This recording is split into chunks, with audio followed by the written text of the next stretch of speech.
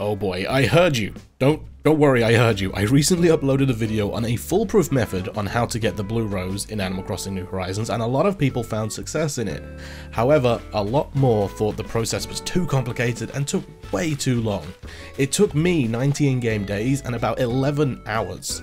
So today, I'm bringing you a much more simple 4-step method which relies more on the bulk breeding at the end from a low probability flower rather than taking 8 steps to get the super reds that produce blues 25% of the time, and this also contains no test breeding. So to get started here, I have a 12 by 24 plot of land dedicated to the 4-step process, and I've separated it into 4 sections of various sizes because each step has a different chance to produce the next offspring that we want. I'm going to be using 20 white seed bags, 6 red seed bags, and 9 yellow seed bags. Remember, you want to use roses from seeds because their genetics are set, and we want to make sure that we're getting the correct offspring. Now I've kind of guesstimated the amount of each seed that I'll need for this method, so we'll see how it goes and if we get a bottleneck at any given point. Finally, for the setup, I want to mention that I will be watering the plants by myself because I don't have any friends. No, it's because I wanted to test this in the worst case scenario for you guys, but of course if you have up to 5 friends water your flowers from different islands, then you can drastically increase the speed of breeding and probably cut the time taken to do this down by about a third. Now I'm not usually one to ask for a like on a video, but if you wouldn't mind hitting it, then that would be awesome. I actually go through the entire process of all of my guides myself to gather the footage and check that they're legit, so it's a fair amount of work, and if you appreciate it, then dropping a comment and leaving a like is a good way to show that. So while I get these seeds planted, I want to go over a few comments I frequently got on the foolproof method, but before I do, I want to explain our goal here. In the previous video, I mentioned that the old method of crossbreeding an orange and purple to get hybrids red was inefficient because you could get 2 different reds. 50% of the time you'd get a good hybrid red that had a 1 in 64 chance of producing a blue rose, but 50% of the time the hybrid red would be a bad hybrid red, never producing a blue. And it was not very convenient to test if you got the correct one. Well, step 3 in this method that I'm showing today will always give you the good hybrid red. So now to answer a few questions from the last video and to preemptively answer them again in this one, can I get more blue roses if I put 2 blue roses together and crossbreed them? Yes, you can.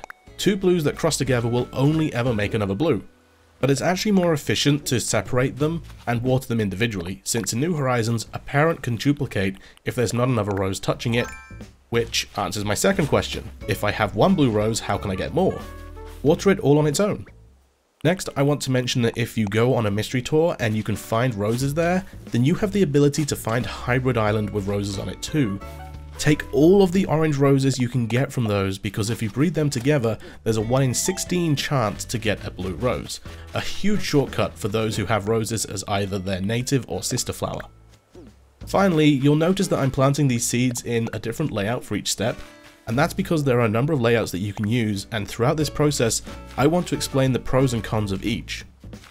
So to begin with, I've planted all of the white roses in a 2-wide dense block. This works well in a small space, and all of the parent flowers have identical genetics since they're growing from seeds.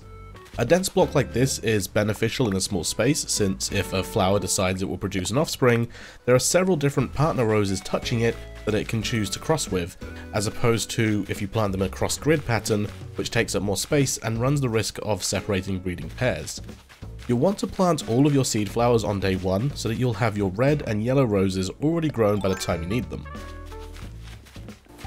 On day 3, your flowers will have almost bloomed, and a tip for you guys if you didn't know was that the flowers can actually breed and duplicate at this stage. The flowers don't have to be fully bloomed like the cosmos up there. If you can see the colour of the flower bud, then they can breed. This is helpful as well because this is also the stage a new flower spawns at when a parent duplicates or crossbreeds. So if you haven't already guessed it, step 1 of the 4-step method is to water these whites and cross them together from seed bags to produce purples. An offspring flower has a 25% chance to be purple from these, so it shouldn't take too long, especially if you have 20 whites like I do.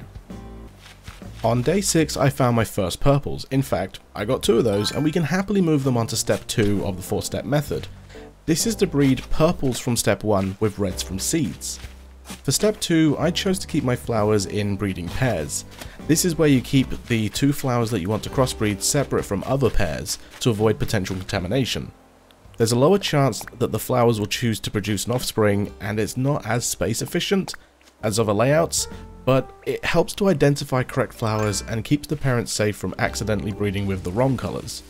Keep watering your whites to get more purples to move over to step 2, and what we're looking for from step 2 is a pink rose which has a 50% chance to appear, so it's super easy to get, hence the smaller plot size for this step.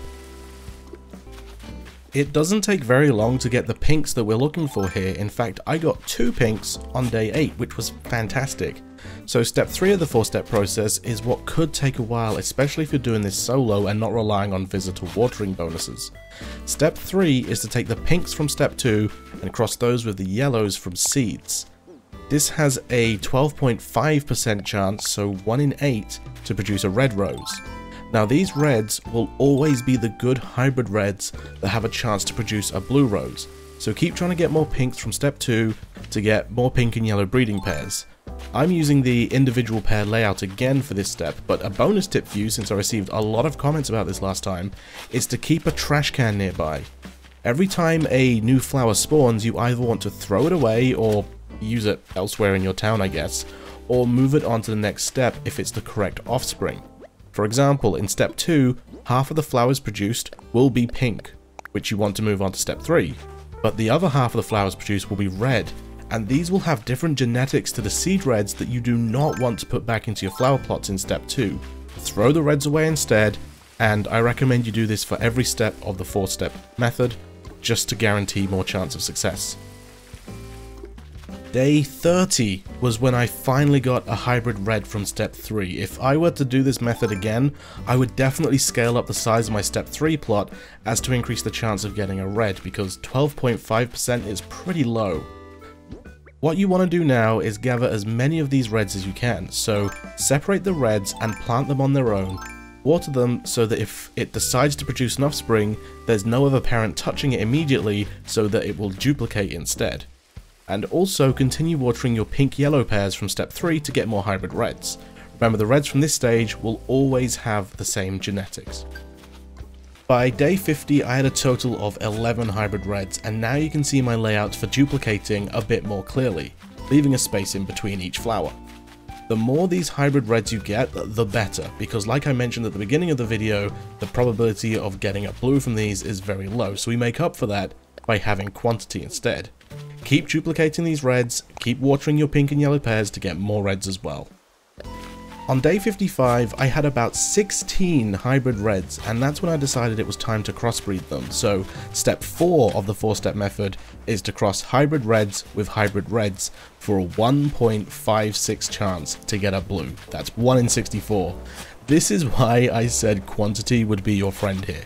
More crossbreeds equals more chance to find success. It could take you 1 day, it might take you 100, but the important thing is to keep watering them and keep adding more hybrid reds to this area. This time I chose to do a cross-grid layout just because it's what most people use. I don't think it's too efficient personally, but I wanted to show that it can work, especially since all of the parents in this plot have the same genetics. Keep watering your flowers from step 3 as well, and move any hybrid reds from step 3 to this plot.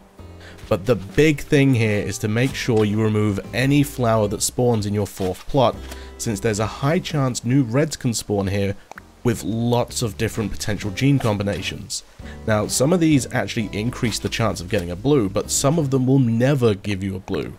If you wanted to, you could keep adding the reds you get from step 4 back into your step 4 layouts, but in my opinion, it's better to be safe than sorry and just throw them away. Just put the reds in here that you get from your pink and yellow pairs. And it was on day 81 that I finally obtained a blue rose from these hybrid reds, so it was actually pretty similar in time to the 9-step foolproof method that I showed a few weeks back. What I like about this 4-step method is how simple it is. Yeah, okay, so at the end you get a 1 in 64 chance of a blue rose without a surefire way of raising the odds to 1 in 4, like in the foolproof one, but there's less keeping track of each step, and my favourite thing is that no colour is ever used more than once, except for the red at the end. So white and white makes purple, purple and red makes pink, pink and yellow makes hybrid red, and then hybrid red and hybrid red eventually makes blue. It's really easy to move on the correct offspring to the next step. So I hope this video was helpful to you. I know a lot of people found the previous method that I showed very daunting and not worth the effort. Now you have two potential methods to get to the blue if you want to grow it yourself and not purchase it online, or if you don't have access to the island orange roses. Don't forget that if you invite other people to your town and get them to water your flowers for you, you can drastically speed up this process, and also, because the final step is a 1 in 64 chance, your mileage may vary on how quickly you get it based on how many hybrid reds you have at the time. Thank you very much for watching. If you fancy checking out some more New Horizons videos, then I have a bunch of guides on my channel. I also have a diary style playthrough as well, so feel free to check out a video that the YouTube robots will suggest on your screen now, or drop a follow to my Twitch account, twitch.tv/Dazzabound, link in the description, where I stream the game every Tuesday, Thursday and Saturday afternoon, and it's been really cool to meet a few of you guys from my last Blue Rose video over there. Thanks once again for watching, and I'll see you in the next one.